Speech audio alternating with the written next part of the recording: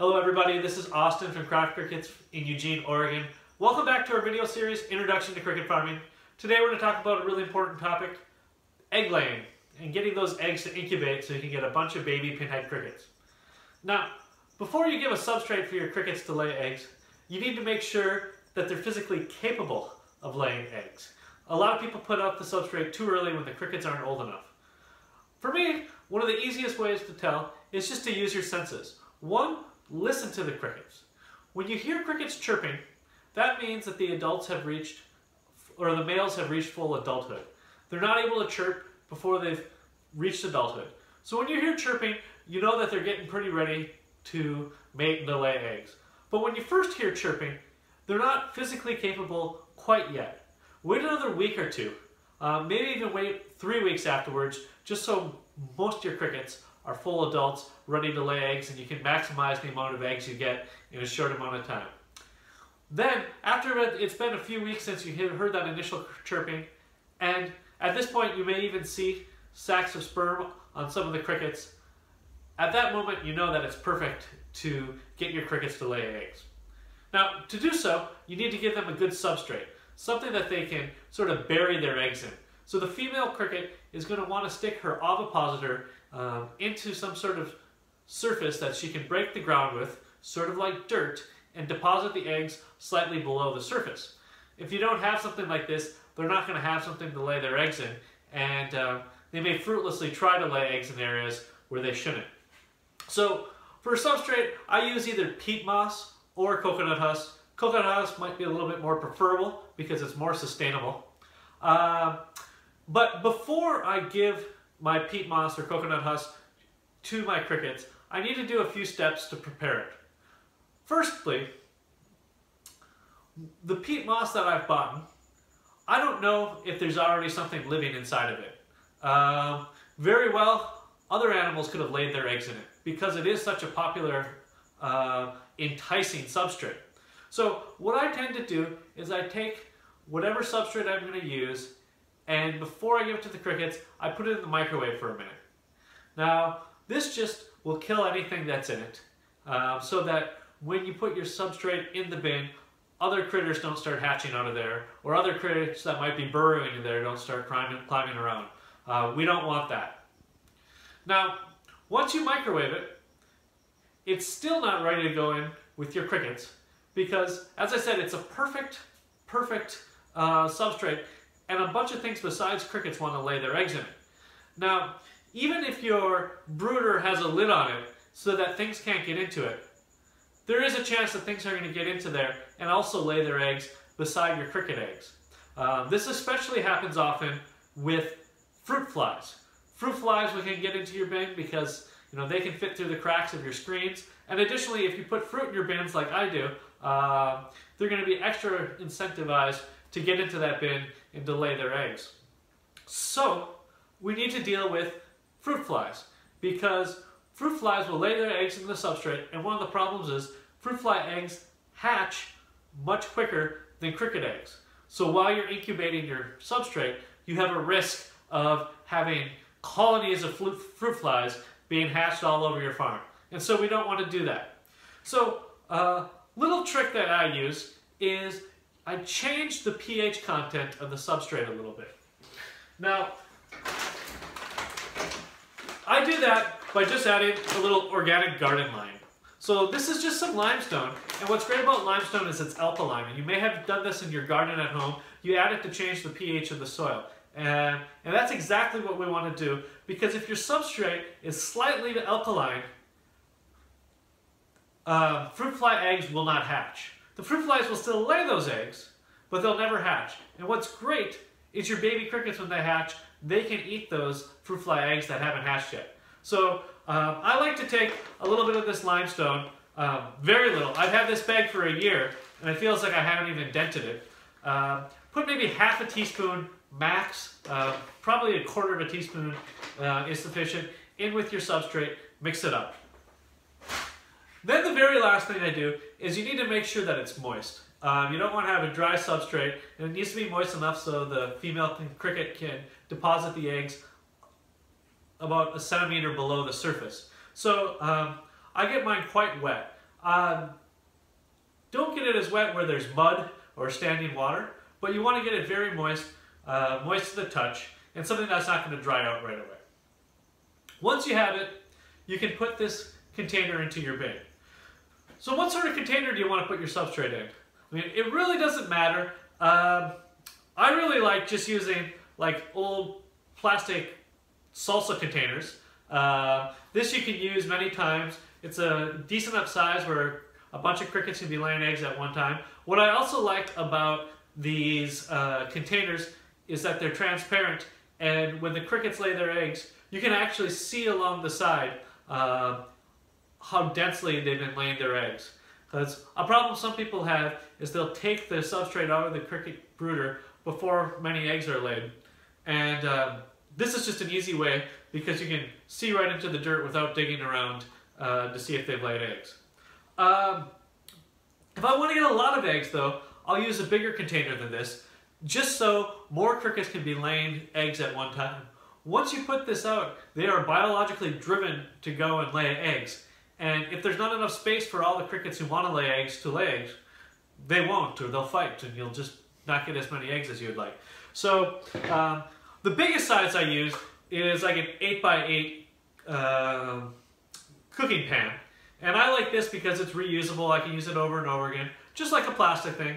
But one of the problems with this is it's not transparent, so I can't see how densely the cricket eggs are being laid. I have to actually dig in the dirt a little bit to see for myself. If it's really dense, you'll see tons and tons of cricket eggs just on the top of the container. Now, some people don't like giving open containers like this to the crickets because the male crickets and the female crickets may not be interested in laying their eggs. They may just like the surface as an area to burrow and to make forts, and they'll go in and they'll dig things up and they might throw things around a little bit. I don't think that's a really big deal. I've never had an issue with that. So from time to time I'll find a cricket that will have burrowed itself quite a ways deep into the substrate, but that's not a real big deal to me. But if it is a big deal to you, a common way that people solve it is they put a layer of screen on top of this, and they put the substrate right up to the screen. And what that does is it allows the females to walk on the screen, and she can deposit her eggs through the holes in the screen, but no one's able to go play around and dig in the dirt because the screen is preventing them from getting actually into the substrate. And so if you're concerned about crickets causing a little bit of a mess, you can put the screen on. I've never used it. I've never had an issue. Now, put the substrate in the bin, and really, I guess depending on the number of crickets you have, but if a lot of your crickets are mature enough and ready to lay eggs, you will get plenty of eggs in a 24-hour period. You just want to make sure that it's nice and warm inside your brooder. If you don't have it at a temperature that the crickets like, in the 80s or close to 90, you're not going to get many eggs laid. So this is a time where you're going to want to make sure your heat lamp's on or that your heaters are running so that at least for this 24-hour period, your crickets are laying a bunch of eggs. And I only advise collecting eggs for about 24 hours. Some people think, well, I can just put that in there and I can leave it in there for a week and collect a bunch of eggs. What I don't like about that is if you've been letting crickets lay eggs for a week, when it comes time for those eggs to hatch, they're going to hatch over the course of a week.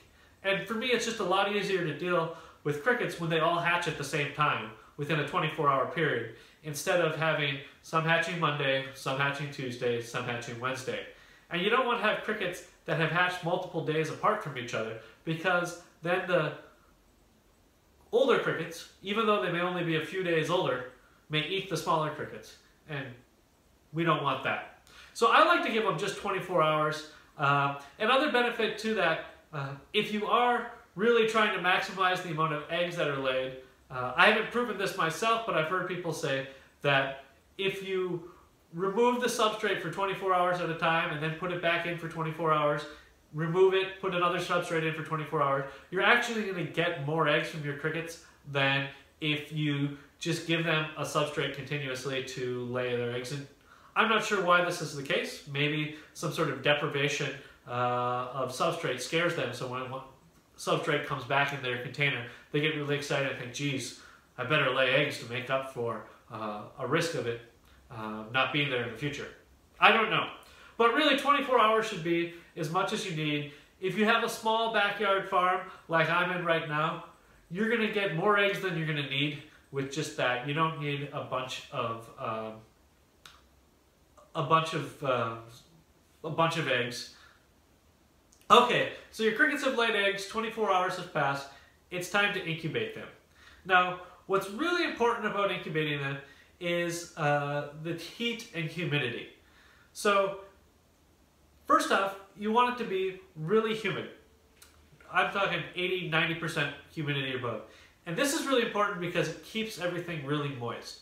You want that substrate to remain moist to the touch. If it starts to dry out, there's a risk that the eggs are going to dry out as well. And when the eggs dry out, that means they're not going to hatch. They just have been completely wasted.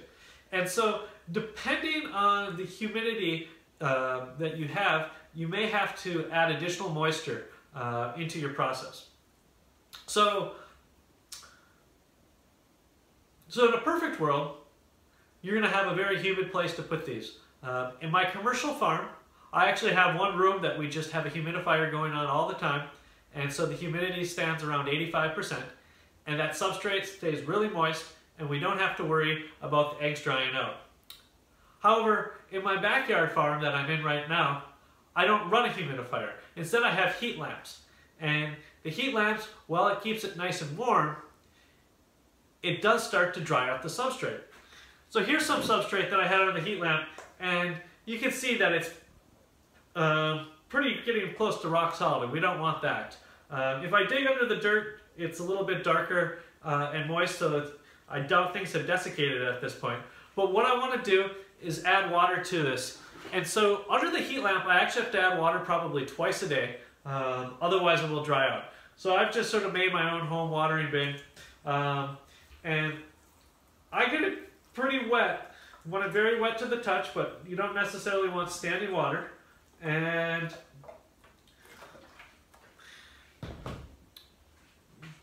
now that this is nice and moist, I'll put it back under the heat lamp where it's around 90 degrees.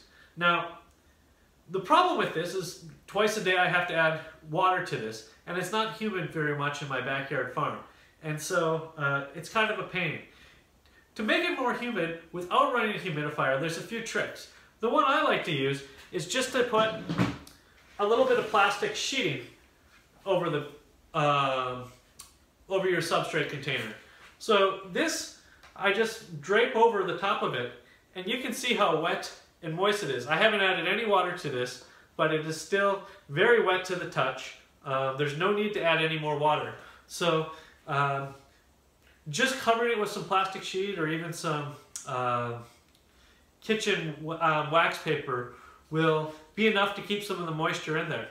Now, one problem about doing it this way is that mold will start to form in your substrate. There really isn't any in here right now, but you'll see like little feather things to start to form.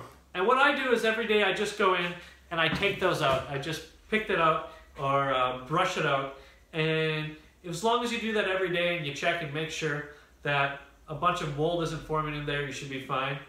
If you don't remove it every day and you just let it form, it will take over the entire thing of substrate and it will just turn solid mold, and none of your eggs will hatch. So you want to make sure that you're removing mold.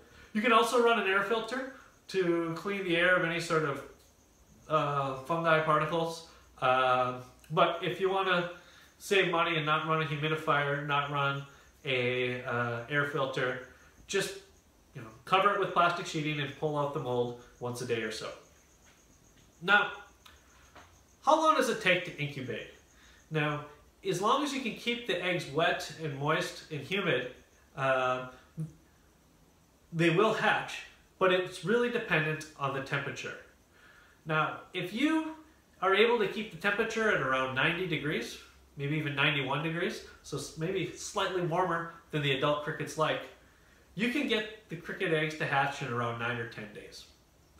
Now, if you don't have it that hot, it's going to take longer and longer, and it's a fairly linear relationship. So at my commercial farm, I'm in no rush to get the eggs to hatch as soon as possible. I keep it around 85 degrees just to save a little bit money on electricity so I don't have to heat it up to 90 degrees. And at 85 degrees, it takes about 11 or 12 days for the eggs to hatch. And in my backyard farm, I have the heat lamp under there, and so there's a little bit of variability. It might take me 14 or 15 days to hatch, even though it's 85 degrees in my backyard farm. Now, there's been times when I haven't used a heat lamp, and I've just sort of let the natural environment heat the eggs. They will hatch as long as it's sufficiently warm enough for a long enough time. So one time in the summer, I would say the average temperature was probably around 80 during the day, and would get down to around 50 at night. Without any additional heating, it took about 35 days for my eggs to hatch. So I really do think there's really this linear relationship between the heat and how quickly the eggs will hatch. You can do it in as few as 9 days, but if you want to save a little bit on heat, you should count on 15, even 20 days. Okay, that's about all I have for today. I'm going to end this by showing a little clip of some of my crickets excitingly laying eggs in the substrate. This is a video I shot about 30 minutes after I put my substrate in the bin with my adult crickets. They're just driven and they really want to lay eggs in there. So within 30 minutes, you'll see that my substrate was full and the crickets were just laying eggs like crazy. Thanks a lot. If you have any questions, please just leave a comment in the video section below. Thank you.